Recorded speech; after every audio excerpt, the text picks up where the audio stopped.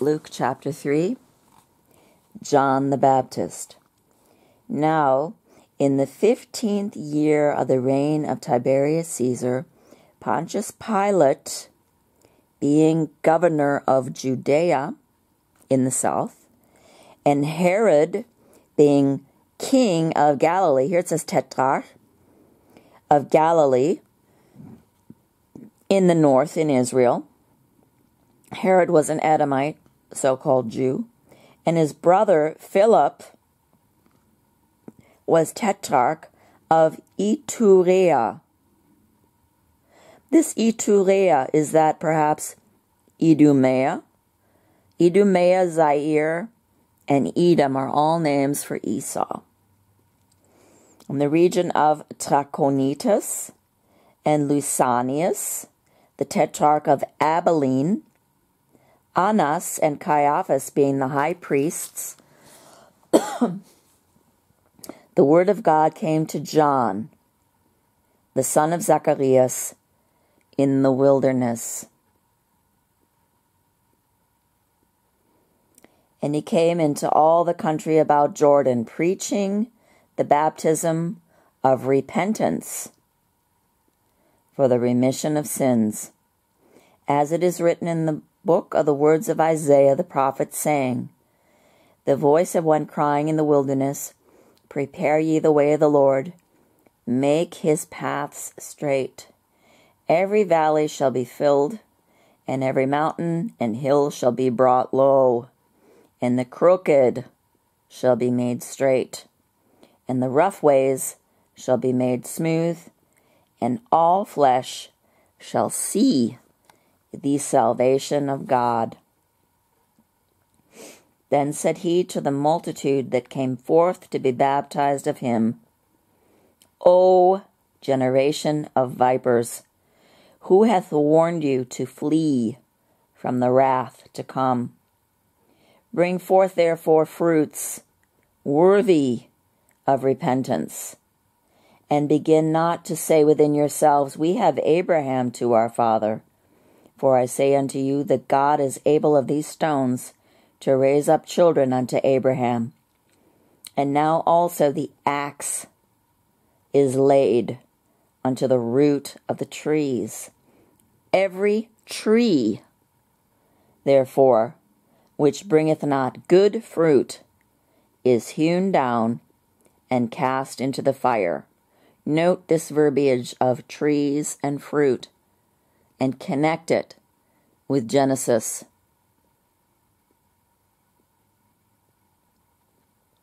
And the original sin.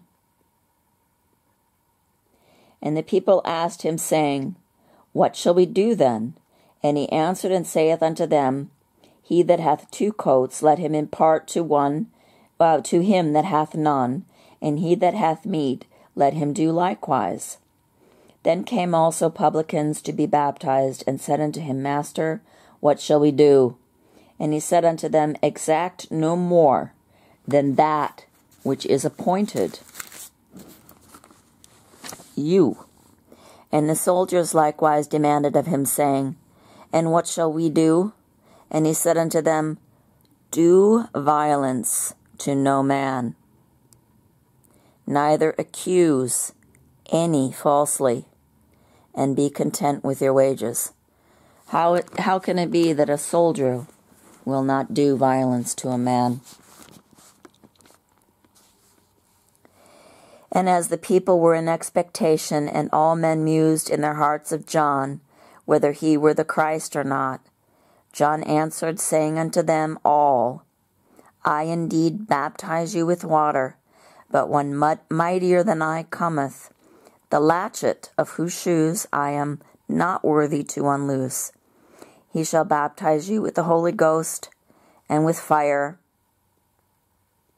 whose fan is in his hand, and he will thoroughly purge his floor,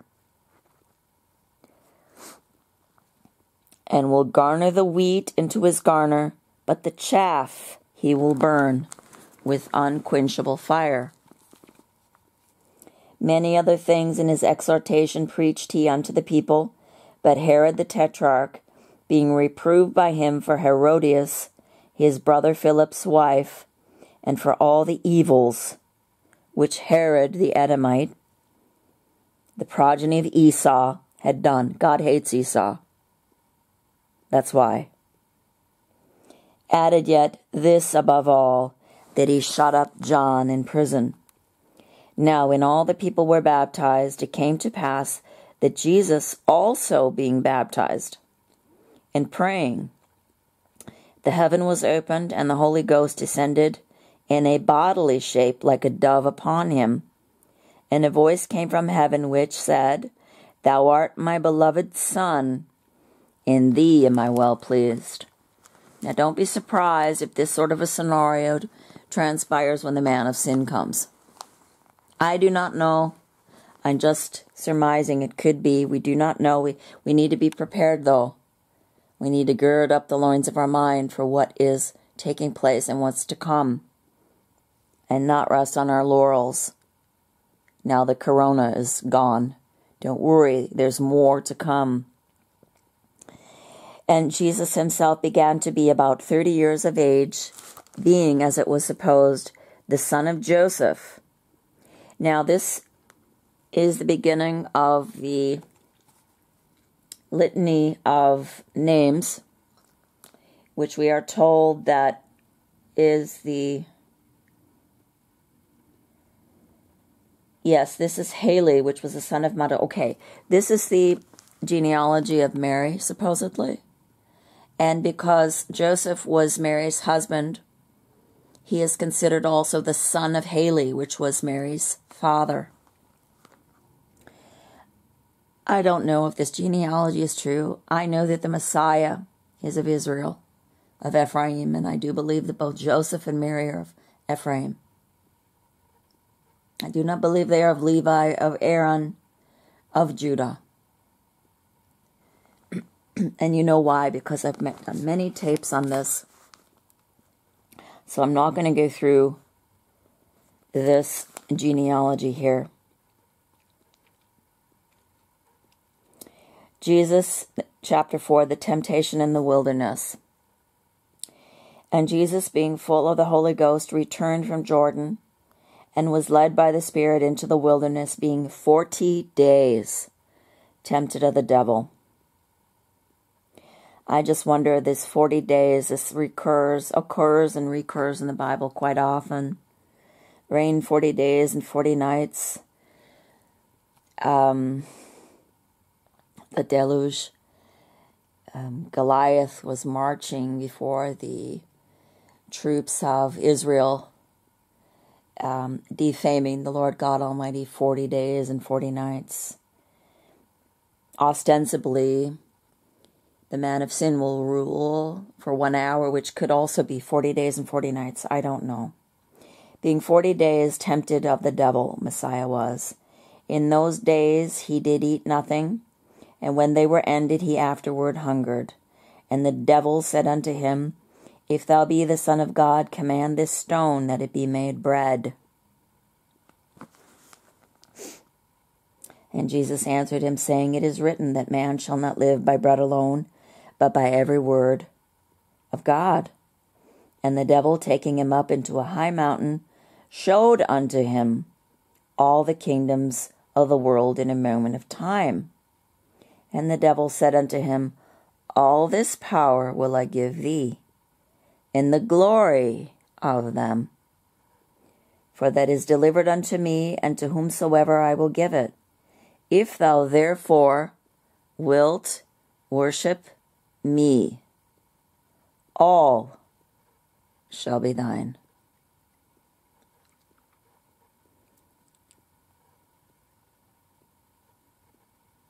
And Jesus answered and said unto him, Get thee behind me, Satan, for it is written, Thou shalt worship the Lord thy God, and him only shalt thou serve.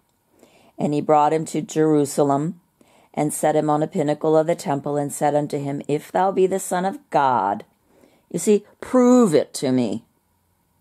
Prove it. Satan is detailing then the proof required. If thou be the Son of God, cast thyself down from hence. For it is written,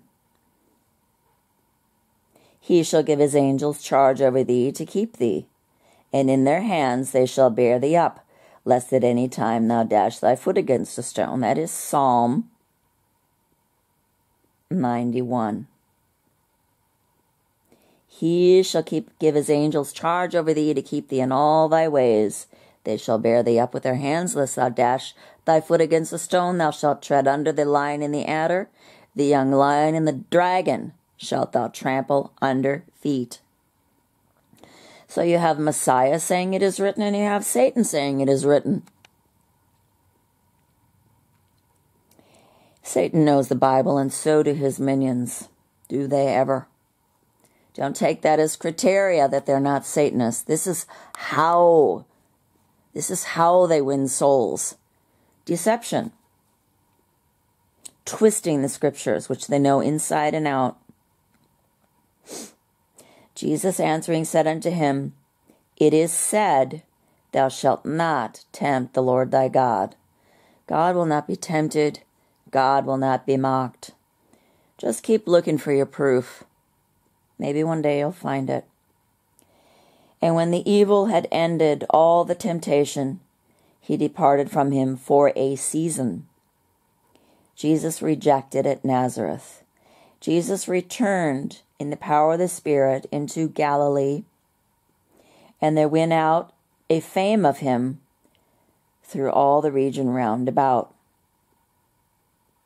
And he taught in their synagogues, being glorified of all. He came to Nazareth, where he had been brought up, and, as his custom was, he went into the synagogue on the Sabbath day, and stood up for to read. And there was delivered unto him the book of the prophet Isaiah. And when he had opened the book, he found the place where it was written, The Spirit of the Lord is upon me,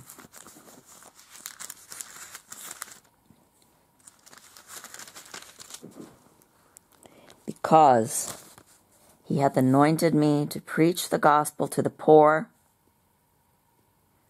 He has sent me to heal the brokenhearted, to preach deliverance to the captives, and recovering of the sight to the blind, to set at liberty them that are bruised, to preach the acceptable year of the Lord. He closed the book, and he gave it again to the minister, and sat down. The eyes of all them that were in the synagogue were fastened on him. He began to say unto them, This day is this scripture fulfilled in your ears. And all bare him witness, and wondered at the gracious words which proceeded out of his mouth. And they said, Is not this Joseph's son? And he said unto them, Ye will surely say unto me this proverb, Physician, heal thyself. Whatsoever we have heard done in Capernaum, this is where Herod ruled, from Capernaum, in Israel. Whatsoever we have heard done in Capernaum, do also here in thy country. And he said, Verily I say unto you, no prophet is accepted in his own country. But I tell you of a truth, many widows were in Israel in the days of Elias, which is Elijah, when the heaven was shut up 3 years and 6 months, 3.5 years, when great famine was throughout all the land. But unto none of them was Elias sent, saved unto Zarepta, a city of Zidon.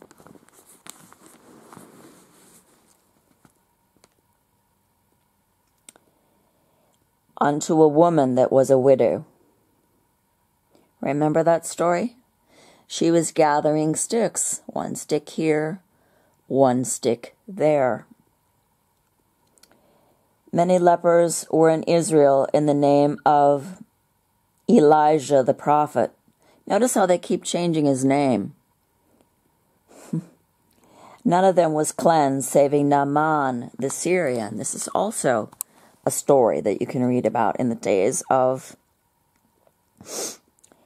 King Ahab and Elijah and Elisha and Jehu. And all they in the synagogue, when they heard these things, were filled with wrath, and rose up and thrust him out of the city, and led him unto the brow of the hill, whereon their city was built, that they might cast him down headlong. But he, passing through the midst of them, went his way, and came down to Capernaum, a city of Galilee, and taught them on the Sabbath days.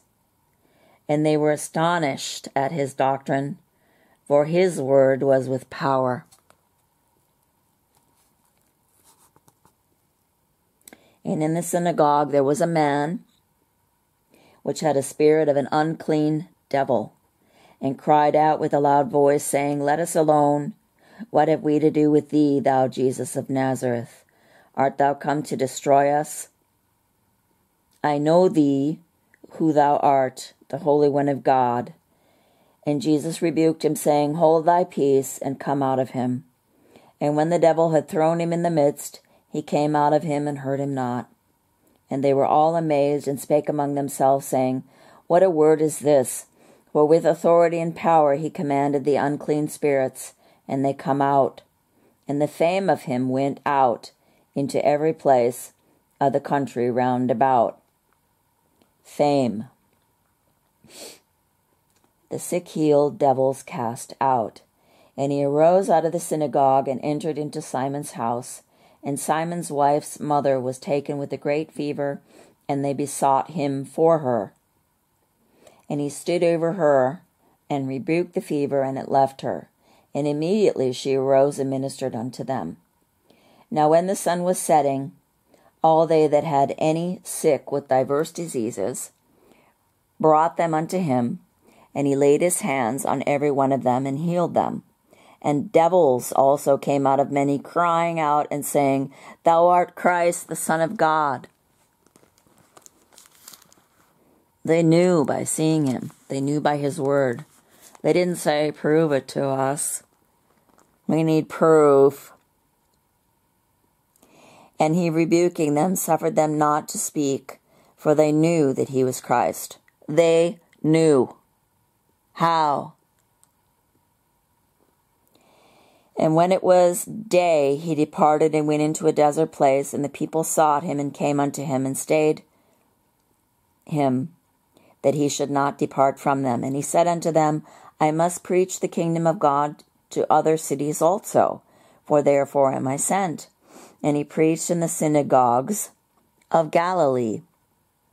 And it came to pass that as the people pressed upon him to hear the word of God, he stood by the lake of Gennesaret, and saw 2 ships standing by the lake, but the fishermen were gone out of them, and were washing their nets.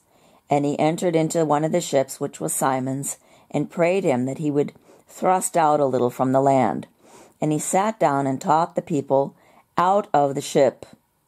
Now when he had left speaking, he said unto Simon, Launch out into the deep, and let down your nets for a draught. And Simon answering said unto him, Master, we have toiled all the night, and have taken nothing. Nevertheless, at thy word I will let down a net. And when they had this done, they enclosed a great multitude of fishes, and their net brake. And they beckoned unto their partners, which were in the other ship, that they should come and help them. And they came and filled both the ships, so that they began to sink. When Peter saw it, he fell down at Jesus' knees, saying, Depart from me, for I am a sinful man, O Lord. For he was astonished, and all that were with him, at the draught of the fishes which they had taken. And also was James and John, the sons of Zebedee, which were partners with Simon. And Jesus said unto Simon, Fear not, from henceforth thou shalt catch men. And when they had brought their ships to land, they forsook all, and followed him. And it came to pass, when he was in a certain city, behold, a man full of leprosy, who seeing Jesus fell on his face, and besought him, saying, Lord, if thou wilt, thou canst make me clean. And Jesus put forth his hand, and touched him, saying, I will. Be thou clean. And immediately the leprosy departed from him. And he charged him to tell no man, but go and show thyself to the priest, and offer for thy cleansing according as Moses commanded, for a testimony unto them. But so much the more went there the fame abroad of him, and great multitudes came together to hear, and to be healed by him of their infirmities. You see, we are all infirm. And he withdrew himself into the wilderness and prayed.